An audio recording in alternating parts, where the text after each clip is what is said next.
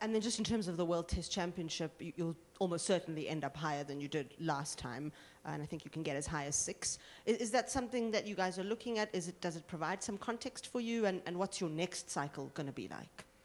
Well, I think the World Test Championship brought, a good competition to Test cricket. Test cricket before, obviously, they didn't have this every year, every 2 years. So I think it's good, something to play for. And, also you have one more game left, and we look forward to obviously doing well. The key for us is to, make West Indians proud. That's always the big goal for us. And, the next championship is important for us to improve. We obviously got to look to, to beat top teams in the world. That's how you get points. And that's what we got to aim for. I see one raised hand on the Zoom. Gavin Richards, you can unmute yourself and proceed. Good morning, Kraigg. I'm just trying to get a sense as to if Moti is fit and available for the second match.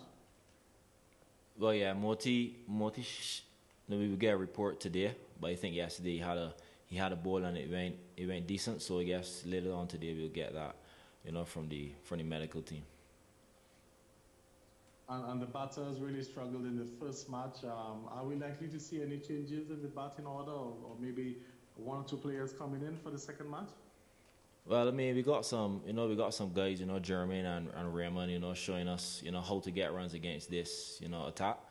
And, regarding a change, possibly not. Really backing the guys to get the job done.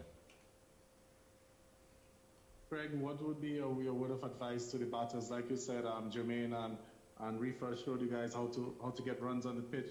In the post-match, you did make some comments about, there's not enough time technically, to do anything. But what basically would be your word of advice? Well, as I said, Test cricket is all mental. And it's just to figure out how you want to score runs against each bowler.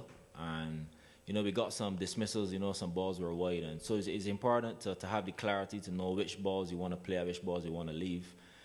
And that's, what batting is. It's batting for long periods and against world-class bowling and knowing how you want to score them. And I think mentally we got to be in that right place to firstly believe we could do it, believe we could bat, and score runs. And then, it's to do it.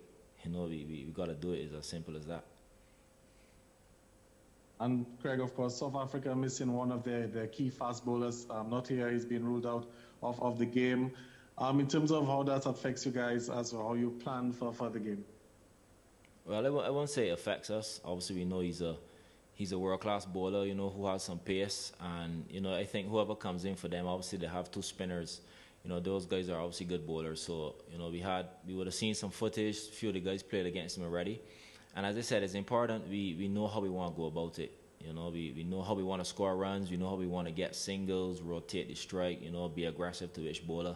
It's important we take these plans into the game. Obviously, a game, it involves a lot of pressure. You're playing Test cricket. And it's important to do it when you're under pressure. It's never easy, but, we could do it, and I'm backing the guys 100%.